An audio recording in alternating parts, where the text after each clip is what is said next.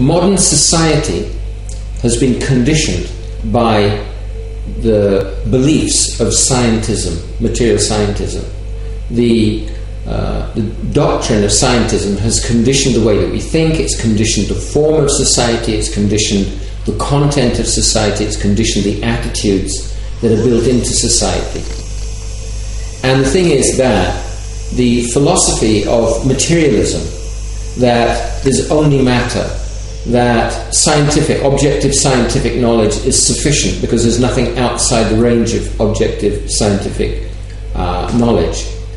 This philosophy is false, and we can easily see, it's quite extraordinary, the falsity of this philosophy is literally staring us in the face, like this video camera is staring me in the face. So we're surrounded by artificial objects which could not have come together through any purely physical process. For example, video cameras, computers, power stations, space shuttles, space telescopes. There's no conceivable physical process that could bring these objects together. It looks obvious, and if you, from 3 points of view, at least 3 points of view. First is energy.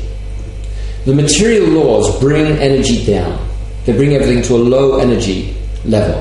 Whereas human beings, and in fact any living creatures, they increase the energy of systems.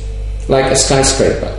We know that the natural tendency of a skyscraper is to fall down, but we raise a skyscraper. The natural tendency of tall cylindrical objects is to fall over, but astronauts make tall cylindrical objects escape out of the gravitational field of the Earth. So that's one thing, that human beings and living beings in general, they increase the energy of systems. Then the second thing is that the physical laws, natural physical laws, they mix things up. But living creatures, and especially human beings, they sort things out. For example, we make vacuums. You take all the air out of one space and you put it out there, there's nothing left in there.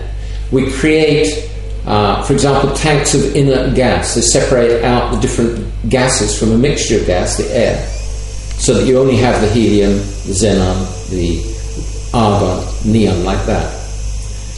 Enriching nuclear fuels, the pure copper, pure silicon, pure aluminium. There's no way, there's no physical process that could possibly produce these substances. And mathematically, the probability, there isn't even a probability, it's inconceivably small probability that such substances could come together just by the physical laws themselves. And then the third thing is complexity. Information theory tells us, and common sense also tells us, that if you've got to make a complex system, then you need complex laws. But the natural physical laws are quite simple. You look at what they produce, crystals.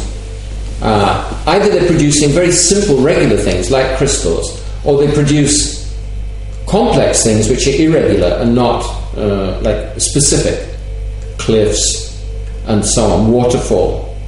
But the specific information content, the specific complexity of the products of the natural physical laws are relatively, it's quite small. They're not very complex. Whereas we see living systems, artificial systems, like computers, like information systems, like telephone directories, they're very, very complex indeed. And also, artificial objects have symbolic content. For example, we have works of art, paintings.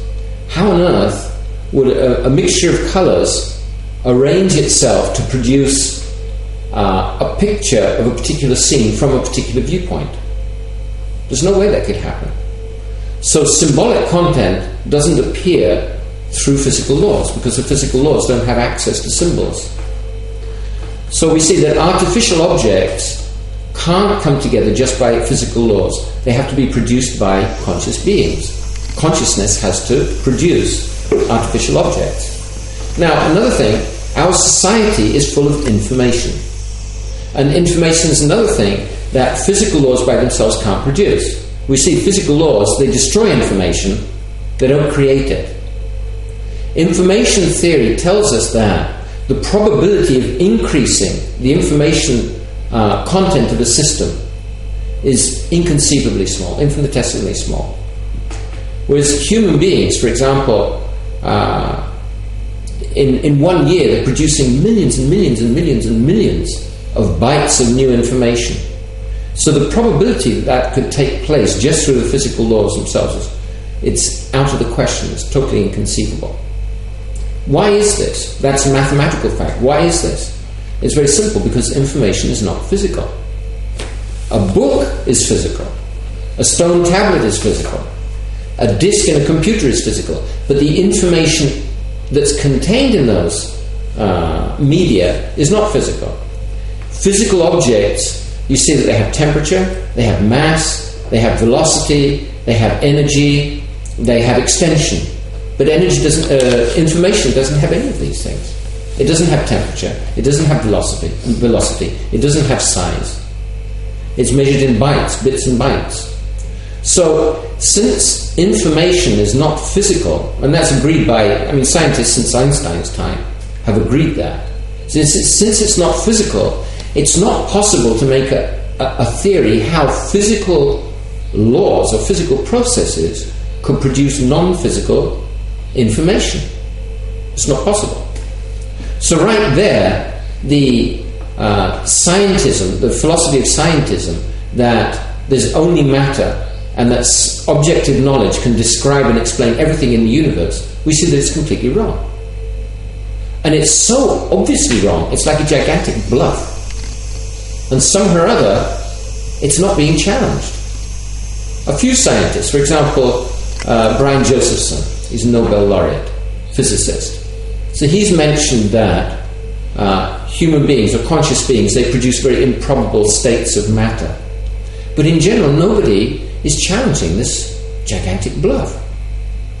So this is one important point, that material knowledge is not all in all, and it's not, in principle, it's impossible that one could describe and explain everything in the physical world in terms of simply physical interactions.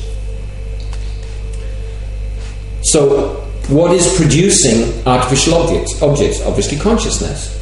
So that tells us that consciousness is a real non-physical principle, because it's producing real effects which can't be explained in terms of physical laws. And that's reasonable, because we see that all living entities are constantly opposing the laws of nature. Grass grows upward, trees grow upward, insects fly in the air, birds fly, frogs jump, we stand up. Human beings, they try to oppose the physical. Our whole business is trying to oppose the physical laws. And amongst human beings, the people who oppose the physical laws to the greatest extent are the scientists. Scientists, in what they do themselves, they oppose the physical laws. For example, Michael Polanyi, he's a philosopher of science, he pointed out Galileo investigated gravity by lifting a pendulum bob and then watching the way that it swings. So, watching the way that it swings under the influence of gravity, that enabled him to establish some physical constants. But it didn't explain how the pendulum bob got lifted in the first place. Similarly, he was dropping weights off the Leaning Tower of Pisa to time how long it took for them to get down. But to do that, he had to climb the Tower of Pisa against the law of gravity. Similarly, if the scientists want to investigate the laws of electromagnetism, so they have to separate electrical poles, electrical charges, or magnetic poles. And to investigate the forces in the atom, they have these huge, gigantic arrangements, cyclotrons, and they put enough energy into them to light up 2, 3, 4, 5 cities. Highly artificial, in order to break up the entities that they're investigating. So scientists are opposing the natural laws, and they also help the rest of society to escape from the limitations of the natural laws. So they're producing information systems, they're producing transport, and so on. So all living creatures are actually outlaws, because they're living outside the physical laws. And the greatest outlaws of all are the physical scientists, objective scientists. So this tells us that the biggest contradiction to the scientific doctrine that scientific knowledge covers everything, the biggest contradiction to that is the scientific process itself. And that's what I want to look at now. This shows us that not only is this doctrine of physicalism, mechanism, not only is it false, but also it doesn't make sense.